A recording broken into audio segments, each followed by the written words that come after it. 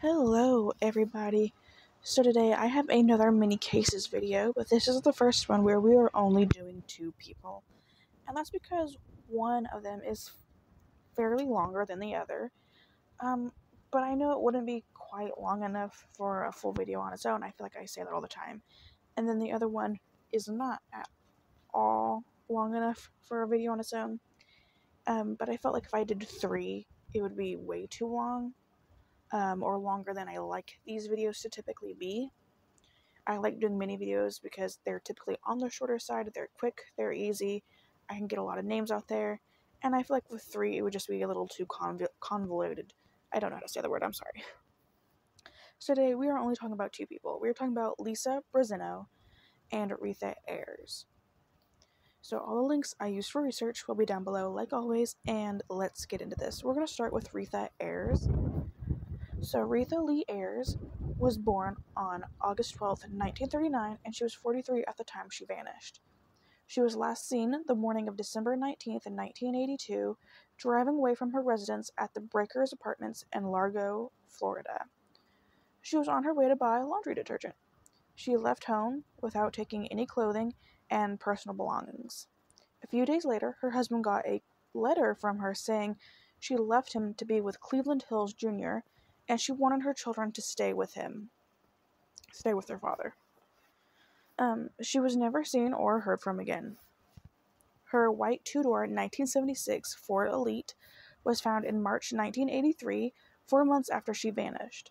Months before she vanished, her then-boyfriend found out about her affair with Cleveland Hill, a married asphalt contractor and friend of the family. And I just want to say very quickly, I just said boyfriend.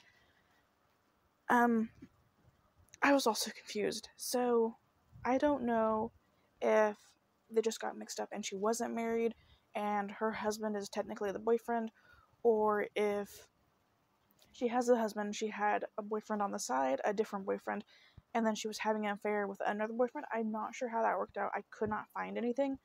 So I don't know if there was a husband and two other men, or if it was the husband and he just had like two different titles that they were giving him. I could not be sure, but I wanted to let you know that I was also confused. And yes, you heard me right. So that's all I can say about that. So Retha attempted suicide after the boyfriend found out. She survived, and the boyfriend agreed to marry her. And she claimed she ended her relationship with Cleveland Hill Jr.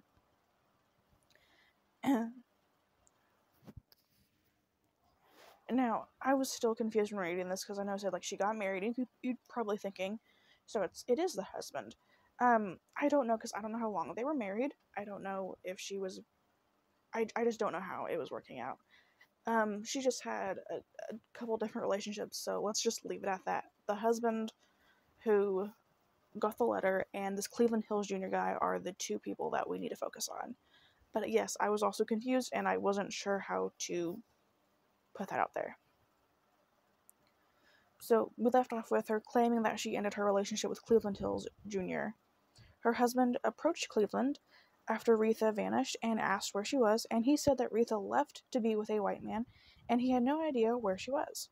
Her husband sought and was granted a divorce on grounds of adultery.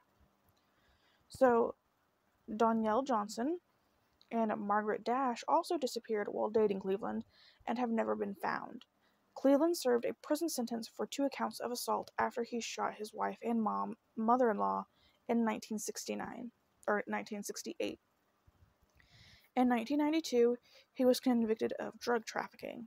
He was released in 2008, and he now lives in Virginia. He still says he's innocent, and he has never been charged with any of the 3 disappearances. And I just want to say really quickly, I'm not sure how his wife and mother-in-law are doing now. I believe that they did in fact live because it was just 2 counts of assault.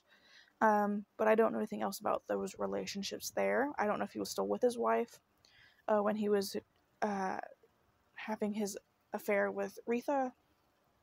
I am not sure. So my thoughts on this is I definitely think that Cleveland Hill Jr. had something to do with this.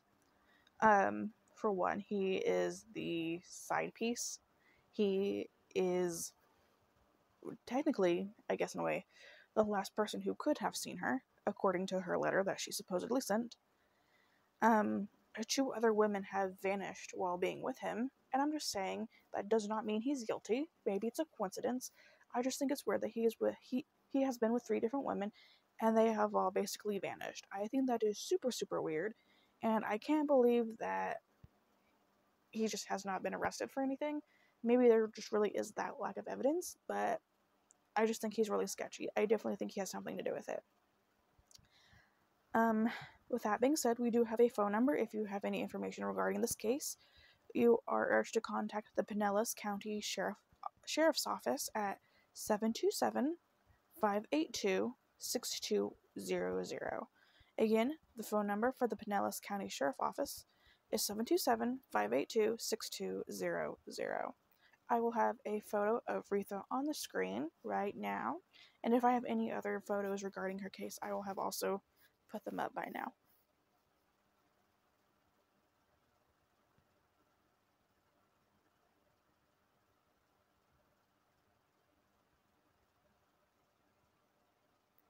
Moving on to the second person I'm wanting to talk about, Lisa Briseno. Now, I'm not sure if I am pronouncing her last name correctly, but I do think it's Briseno or Briseno.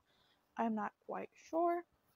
But Lisa Pearl Briseno was last seen in Portland, Oregon on August 27th, 1997. She left with her boyfriend in a white 1983 BMW with an Oregon license plate, and that license plate is U, like the letter U, 2L-625, and the vehicle was later recovered. She has never been seen or heard from again. The description of Lisa is that at the time she was 28 years old. She stood at about 5 feet. She was 110 to 130 pounds, and she was wearing a cream-colored blouse and blue flowered pants. She had black hair, brown eyes, and she was a member of the Confederated Tribes of the Warm Springs Reservation of Oregon. If you have any information regarding Lisa's case, you are urged to contact the Portland Police Bureau. I am so sorry, I cannot say that correctly. And the phone number for them is 503-823-0446. Again, the phone number for the Portland Police Bureau, you know what I'm saying, is 503-823-0446. I will have her photo on the screen right now.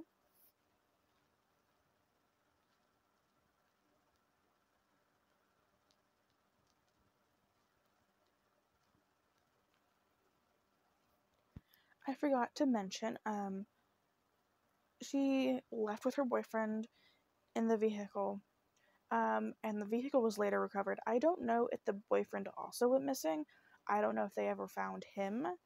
I just know that the car was found, so I don't know if they're both missing. If maybe he's a suspect, I'm not sure. This was literally all I could find, so I just want to put that out there. I could also not find his name. But with that being said, that is everybody I have to talk about this video today. Let me know your thoughts down below about Retha and Lisa.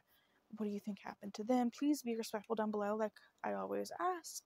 You never know who's going to come across this video. And yeah, thank you so much for listening to Retha and Lisa's stories. And I will see you guys very soon. Bye, guys.